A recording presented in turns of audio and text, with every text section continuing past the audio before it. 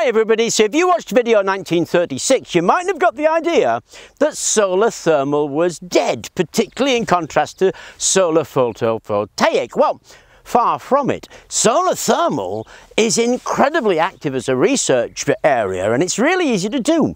All you actually need is some black plastic pipe and the sun will shine on it, absorb the heat and heat the water, and that is solar thermal. But the height of the technology is this. This is an evacuated solar thermal tube. The job of this is to take the sun's energy and its light and turn it from shortwave to longwave. Longwave is heat, and if you look down there you'll see how red that gets, because it's taking the sunlight in that black coating, changing it to heat and reflecting it into the inside of this, and it's a vacuum tube. So it's got this silvery bit at the bottom. This silvery bit is called a getter. Usually it's something like barium, but any reactive metal will do it, so you can use aluminium, sodium, potassium, anything, but it's usually barium. Its job is to absorb any extra oxygen between these two glass walls to make sure that a vacuum is kept. Now these things, well, they've no moving parts, they last virtually forever. They've got a lifespan of expected somewhere around about 25 years plus, so they last a long time doing that job. And this coating, the black coating that you can see, that's magnetron sputtered. Basically, it fires metal ions using something very similar to your microwave oven to coat those ions on that glass. That is multi-layer, and its job to take the sunlight and turn it into heat. This is a fantastic piece of equipment, and surprisingly enough, this, which is 58 millimeters round by 500 millimeters long, was £10. It's crazy cheap. The efficiency of these things is actually crazy.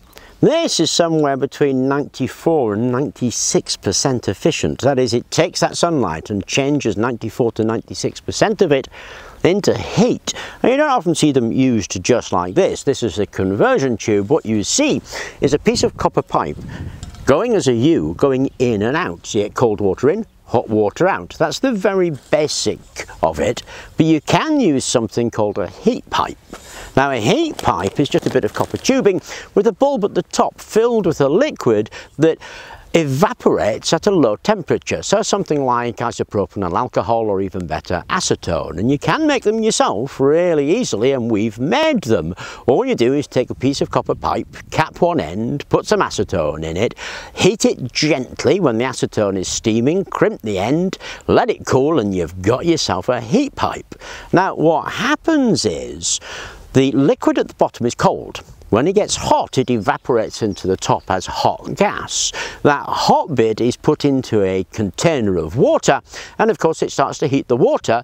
It gets cold and drips back down to the bottom, and it continues that as a heat pump with no moving parts. So equally, the lifespan of a heat pipe, which is also incredibly efficient, is years. It's a huge amount of time. Normally those heat pipes are rested on a little aluminium fin to keep them in the centre of the tube. So you see this sort of stuff all over the place in hot countries like Australia. Here in the UK, for some reason, they're not nearly as popular as photovoltaics, and I would contend that's because they're a bit more trouble.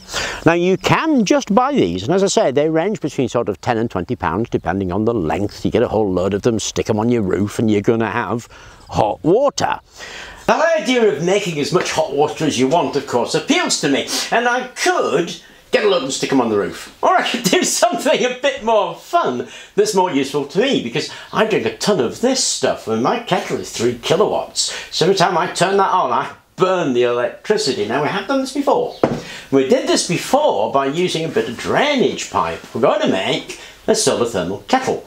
But of course we've got the 3D printers now, the filament printers, so although you can do that by hand, we can do a prettier job of it with a 3D printer. So I've printed off a whole load of 3D parts, and of course it's in Tinkercad. The link is in the description at the bottom, and anybody who wants these parts is more than welcome to them. Just go there and print them off yourself, and we're going to build that solar kettle using the 3D parts, of which the most complicated bit is the base unit here. Now, these kettles don't work particularly well if they're upright. You need them put them at an angle. Here in the UK, because we're in the northern hemisphere, that angle is 45 degrees summer and autumn, 20 degrees in the summer, 45 degrees spring and autumn, 20 degrees in the summer and 60 degrees in the winter. So I've printed off a foot, and when I put that foot on there like that, that is held at 20 degrees, and it's 20 degrees because it's summer. Now I can put my thing in there. So with my tube in there, it's already looking like a solar kettle. Now, it does have a top section, here we go, that goes right there. And between those two is going to be a hinge, because this works better if we can fold out a reflector so that the sun will hit the reflector and of course get reflected back in here. So it doesn't only get the direct sunlight on there, it gets the reflected sunlight from the back. In order to do that, we need a reflector. Now, a reflector can be anything you want, so a bit of shiny aluminium rolled into a curl would be quite nice. What I'm going to use is this stuff. This is 110 guttering, so it's really easy to get hold of, and it's sawed to length to go on the hinge between those two there. It will be closed for carrying it, and then you'll be able to open it to reflect the sun into the solar kettle, but of course it needs a hinge. The hinge section is here from the Tinkercad file, and it goes together like that to make the hinge, and we put a bit of 8mm threaded bar down there to complete that hinge. But that is anything but a reflector right now. So I want to show you this stuff. Now, I'm not getting paid to do this. I bought this and I discovered it a while ago. It's a Rust-Oleum paint product called Mirror Effect. Now, mirror paints have been very disappointing. This stuff is astonishing, actually, how easy and well it forms a mirror. So I'm going to spray paint the inside of these with Mirror Effect to create a couple of curved mirrors. And that's what that stuff looks like. Now, you could probably get the same effect pretty much if you just stuck some aluminium down there, but it does give a really nice mirror finish, and it's a piece of cake. Now, you might have noticed into this base unit I've put these three bars. They're 43cm 8mm bar. I bolted them down with a cap nut and a nut, and then this central spacer, because this bit, the tube, actually just goes in there and rests in there. So that's going to rest in there like that. Obviously we need to put these onto some kind of hinge, which is, there we go, exactly what that is. You find two parts, 43cm 8mm bar makes those hinges, and this is just the wings here. It's got a slight curve to it, and the wing glues on there like that. So we glue them on there, and then we can put this cap piece on. That big hole fits on there like that, and there's a corresponding big hole at the bottom that fits in there like that, and then this top piece screws onto there. So they're glued on, and they've got the bar back in, and now they close up. That's really cool, actually.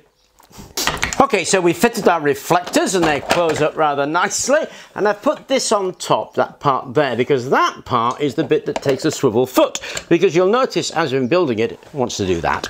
Now it's set at 20 degrees, and I have this part here, and I put a bit of aluminium bar on it because that goes like that to stop the whole thing tilting over. And of course, to do that, we have a peg with a hole in it. The peg goes in there, and then that goes in the peg. So the last bit is the lid. Now the lid's got this indentation in it because I bought this. It's a thermometer, and the thermometer goes up to 120 degrees and goes through the hole in the middle, and the lid goes on so we can see how hot our water is going. And of course, when we're not using it, we can close it up, and when we want to use it, we can open them up. Now, there's a couple of things I might actually do with that to improve it. One would maybe be an adjustment for that, so we could adjust that to a sort of position that we want. But you can buy these things. They're actually about £65 on Amazon, and they're made out of plastic, so the material is going to be good. I did put a piece of string right there to stop that collapsing any further. A nice adjustment might be on there to put a block on it so that it would only open that far, but that is the kettle ready to go. Let's fill it up with some water, see if we can brew a coffee.